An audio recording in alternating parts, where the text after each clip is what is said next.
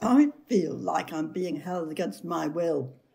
They can't keep me here too much longer. They have no right. They all had a big meeting about me yesterday, and they all decided I wasn't safe to go home. What do they know?